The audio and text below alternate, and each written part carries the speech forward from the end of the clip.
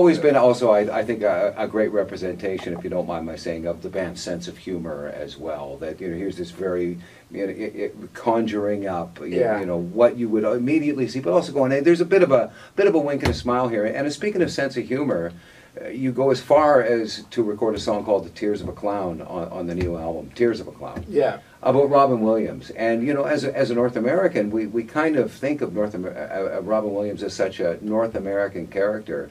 Obviously not very much a worldwide character, but I was thinking about it and thinking, you know, there have been lots of funny people over the years, but here was a guy dying under such tragic circumstances who was not just a funny guy, he was like one of the all-time funny, lovable guys. And I know you didn't write the song, but how did it come about? No, I mean, Steve wrote the song, and or Steve wrote the words to the song, and so we were recording it, and he didn't tell anybody what it was about.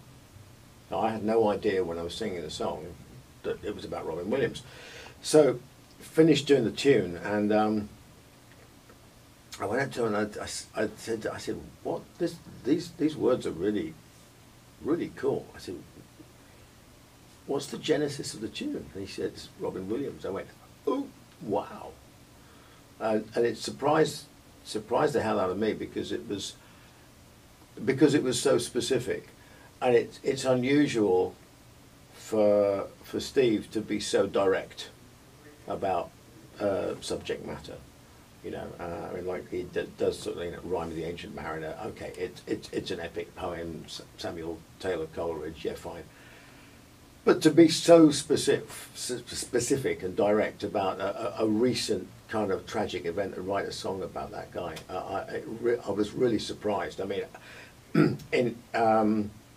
it's kind of, I don't know, it's not really appropriate to say pleasantly surprised, but it felt really good that he'd written in that way, because I think in some way he maybe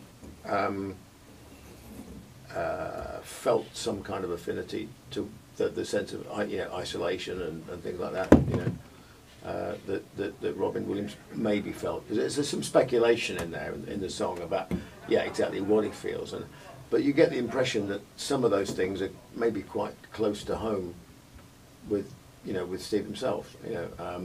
So yeah, I was like, okay.